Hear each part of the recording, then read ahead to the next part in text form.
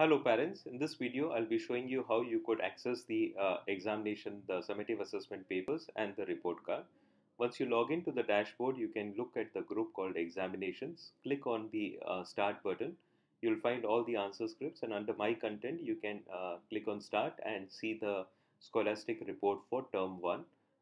Once you exit from this portal, you go to the assignments and you can click on different subjects, go to the course log and click on the details to see the different questions that has been marked as correct, wrong, or with the comments which are highlighted in the text box as well. So this way you'll be able to see the assessment and the corrections of the papers under the details of each paper in the portal itself. If you have any queries, please do contact the class teachers.